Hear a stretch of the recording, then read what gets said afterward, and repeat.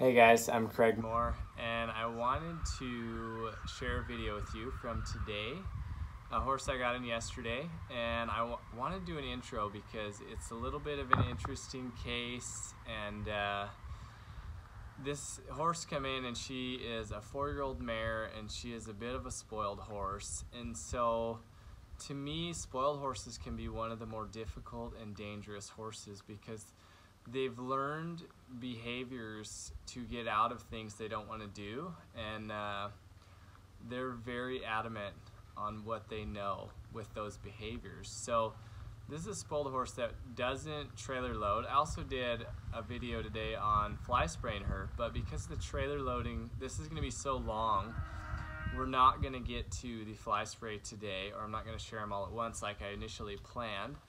My big thing, or our big thing here at More Horsemanship with trailer loading, is pretty much they need to lead forward. When you take the slack out of the rope, they need to come with that. This horse has learned to rear up and wheel around and get away. So this is going to be some pretty good footage. It's pretty raw. I normally do a lot more preparation. This is not a lot of preparation. This horse has not been through groundwork. This is straight up timing and feel, teaching that horse it needs to come forward even through the rough stuff. And this is what a lot of people deal with at home, and that's why I want to share this, because if I was just to go to someone's house and try to load their horse, this might be what it looks like, because the horse doesn't have the tools or the foundation. So with that being said, we're going to jump right in. I'm going to do a voiceover and explain it. It was a windy day, so you can't hear much but wind, so I muted out the wind, and I'm just going to do a voiceover, and I hope you guys enjoy it. It's a little bit wild, more wild than most things I might share, but it's pretty real stuff, and it's a good display of how quick a horse can come around. So we'll get right to it. So here's the start. We're just bringing her up, bringing her into the round pen. So this is simulating stepping up into the trailer. I've got a railroad tie, so I don't know, 8 or 10 inches she steps up, and then backing down. So we've already confirmed she can back on flat ground and lead forward, so that's why we're just stepping it up, doing it at this point. We haven't done a lot of work with her. We did go through our fly spraying already, but we haven't worked much on asking her to come forward. So we're using this whip and just asking her to come forward, and this is where she's using what she knows, which is if she doesn't want to come forward, she rears up and whirls and tries to run. So just present that whip, ask her forward. I'm pulling on that rope, and then when she comes forward, I'm trying to release. Obviously, right here, it's pretty rough. Oh, there I go. And she pulls me around right there, but I do get her nose back, and we'll see here, she does it again, and as I go to adjust that rope in my hand, I let it go. So I'm trying to get it back, and then I was kind of running in there. I don't know why I was in a hurry, but anyways, I got the rope back here, and all I'm working on is when I pick that rope up, she needs to come forward, and she does it until she doesn't want to. And that's the spoiled part of this. It's like she knows how to lead, but there comes a point when she doesn't feel like it, and she just says no. So we're going to go through quite a bit of that. Keep an eye on my pulling and releasing. So a lot of what you'll keep an eye on is that lead rope. You can see she's a little whip sensitive, and that's not because I've used it, because I haven't. This is more or less the first time she's seen it, is what you're seeing here. I'm going to guess somebody maybe has used a whip, but let's say they haven't. That's kind of irrelevant. This is just her response to what I'm asking. So then I'm just kind of moving her around here. She does start to get a little pushy as she starts to figure out to come forward. She starts to think, maybe I'll just run you over. So all these times I drop my whip, I have to go back and pick it up. And sometimes it gets a little bit of a response for her as I go to use it. And the reason I drop it is because I have to keep that nose turned to me. I pull, and when she's back down, I try to give her a little release. It's pretty quick, and sometimes it's hard to see, but I feel that communication through the lead rope. And there I give her a little more slack because she has to go under an archway into that pen. And if I pull while she's backing, I'm almost guaranteed she will rear up, and I don't want her to hit her head. So my main deal here is keep that nose to me, and as she realizes to turn back to me, I gave her a little break there because I was explaining something. As she realizes to come back to me, I go ahead and release, but it's quick, and I just ask for forward again. My main thing, like I said before, is come forward off that rope. So I don't even really have to do much with the whip. When I present it, she immediately thinks back. Well, the good news about what we're doing here is she's going to back herself in a corner. She only backs so far down this lane. Here she's starting to try to run by me, and she just thinks if I can't run backwards, I'll just run by. You're going to see her kind of try to mow me down a couple times, and I'll just kind of step out of the way. And I start to work on backing her up. So to kind of get that fixed, I'll step around her to not get run over, and then I'll back her up. And then bring her forward and back her up. And it just helps make sure I've got that back up. So we'll just come back up here and try again. I stay facing her because she's just so quick to kind of pull, rear up and whirl around or whatever she's going to try to pull. She's so quick at it. So here I'm just trying to get her to back, and she locks up. So there's a lot of little releases in that backing you may not see, but there's a lot of communication going on. And that's a big reason you're going to see her progress quickly. Now she's about to go backwards again here in a minute, which is that's part of the good part of this footage. Here she doesn't understand the backing as well, so she kind of locks up. So I'm going to rock my hand back and forth and make that uncomfortable. As she backs, you'll see my hand get quiet. Best thing to watch here is my left hand working on that. And as soon as she starts to back, it really quiets and softens. I'm going to pet her and reward that stepping down. She'll start to understand what that means. And then when we go to the trailer, she'll be able to use that. I'll just start again. So she needs a lot of practice at this. One reason is we're just representing what she doesn't want to do. She doesn't want to come off of that. So here I'll step to the side, and then I'll start to present my whip here and ask her. And like I said, I don't even have to tap her with it very much or at all sometimes. Get that nose back. I was a little late there to get that nose, so I had to drop my whip, pick it up, start again. There, she tried again.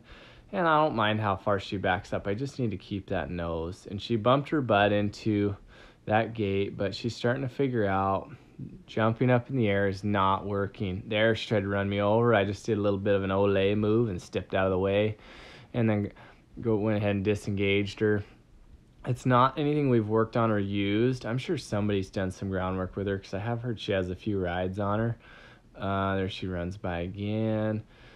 I'm just working on backing now. I mean, I need her to face me and kind of back up a little bit.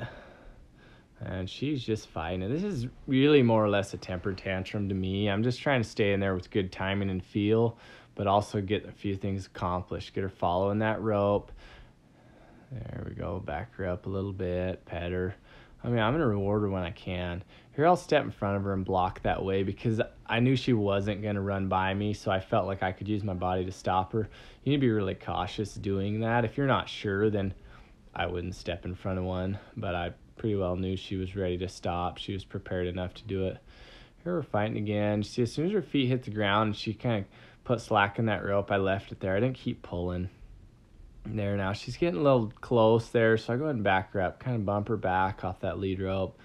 I don't stay facing horses this often, but you can just tell she's just not the safest horse to be around. I think she'd step on me on accident just because she just is so uneducated. Honestly, she just doesn't lead well. That's why she doesn't load well. So we just check that back up, make sure it's there. And after working through all that, she's starting to say, okay, I kind of get it. And she's understanding to come forward off that rope, stay relaxed, and then back up. So there she's licking and chewing. I believe this time she just kind of gets it, knows what the deal is, slows down, but when I pull on the rope, she comes forward. And I'm pretty happy with this. So we make sure we can get her backed off. This is pretty good. This is all pretty good for me in order to go and move on to the trailer. So I go ahead and have my cameraman move, and we go ahead and start from the round pen, head out to the trailer. Now, if I hadn't used that space I was just using, I might have lost her out in this big space. So you can see she's not really connected to me.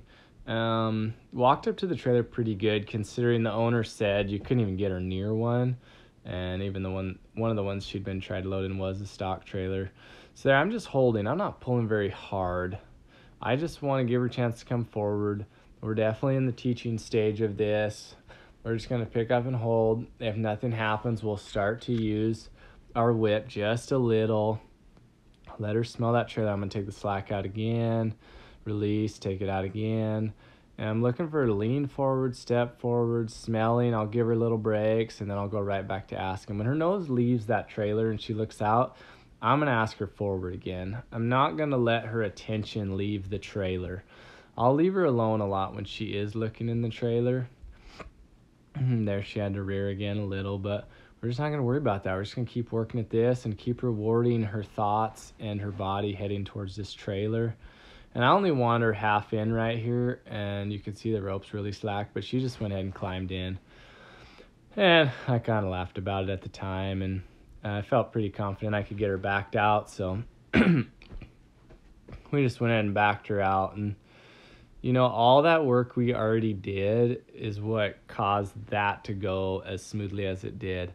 Now, a horse, the first time I take him away from the trailer, I don't like to have them between me and the trailer. So I kind of weave her away and do it in a way that I can stay between her and the trailer. And then you kind of see her attention's elsewhere and she wants to lean into me. This is part of not having good groundwork foundation, not yielding away from me well, treating me like I'm the mare and she's the foal and she's going to spook at the world and run me over. Here we go with our next attempt at the trailer. She's pawing. I don't really let them paw the trailer that much. I'll just make it a little uncomfortable. I'll put a little life in that lead rope, and if they're pawing it, I just kind of ask them to come forward, and I've had good luck with that. There she climbs in all the way again, and like I said, as we progress this, we'll stop her halfway in, back her out. We'll back her halfway in, pull her back her halfway out, pull her back in. We'll do quite a few things to get her pretty good, but you know, for a second attempt, that's pretty good, and I think we might only do 3 attempts. So you can see, even here, I'm just kind of having to put my hand up and keep her off me because she'd just like to spook at anything else and run me over. So I just pick up that rope and get her attention back on me. She gives me some good space, so give her just a little rest here, and then we're going to get right back to it. And this is going to be the finish right here. We're just going to have her walk in, and I'm pretty happy with where she ends up here, and we'll just come back again tomorrow. I mean, we've already done quite a bit of fly spray stuff. She stalled there, but she sure enough went in. So that's kind of the end of the trailer loading, and you know, she made a lot of progress, and I'm pretty happy with her there, but you can see some of the little stuff we ran into. So hope that helps some of you guys out, and good luck with your horses.